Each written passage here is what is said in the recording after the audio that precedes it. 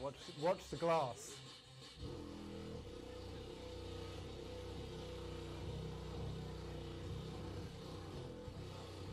And now look at the metal, the steel.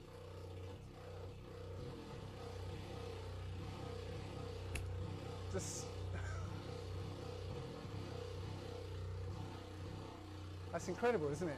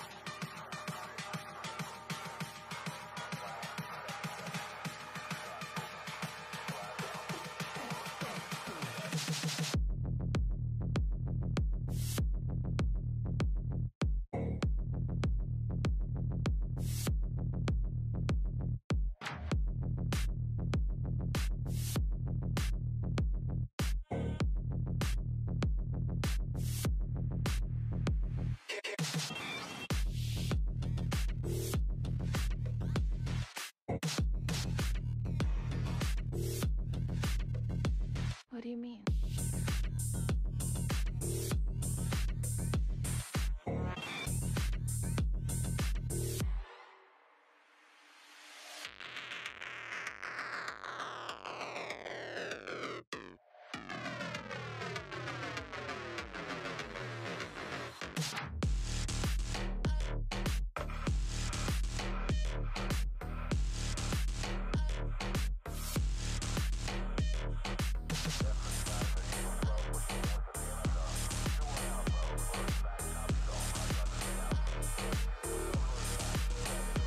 What do you mean?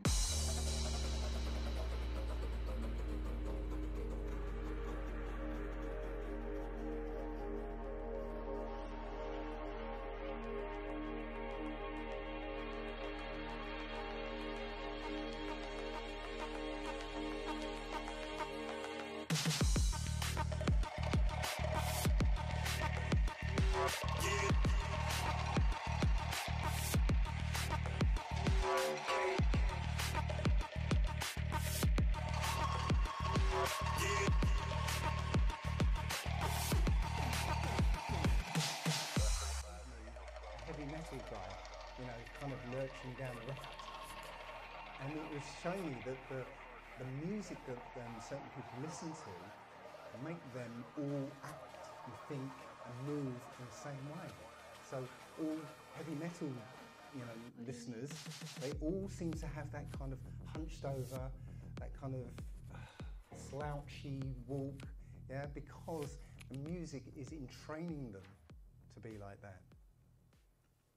Some of you might have heard about this, that all the music in the world has now been changed over. The frequencies of the music have been changed over from 432 hertz for middle A to 440 hertz. Now that doesn't sound like an awful lot of difference, but as you can see here, the pattern on 432 is a very nice harmonious kind of pattern there, and the one for 440 is dissonant. It's just a kind of mess. In 1939, there was military acoustic warfare research, and they were investigating how sound, particularly music, would affect people. And they discovered that by shifting the frequencies over just a little bit, it would induce hysteria.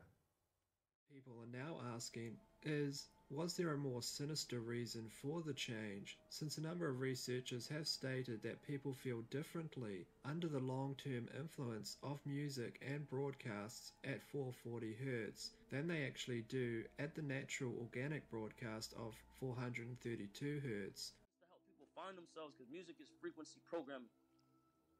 Music is frequency. What frequency are you being fed?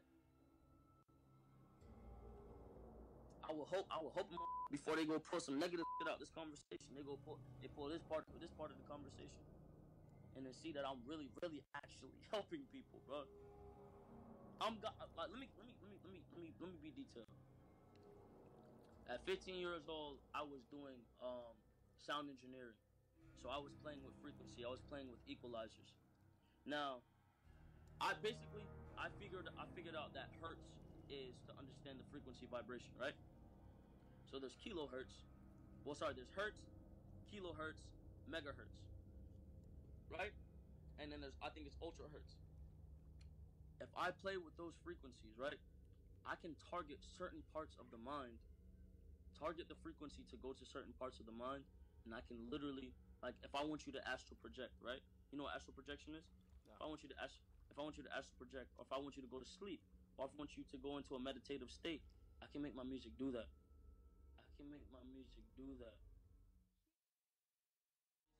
Say for instance, you go to a concert. At that concert, you drunk as hell, you drunk, all type of shit, you with a whole bunch of people.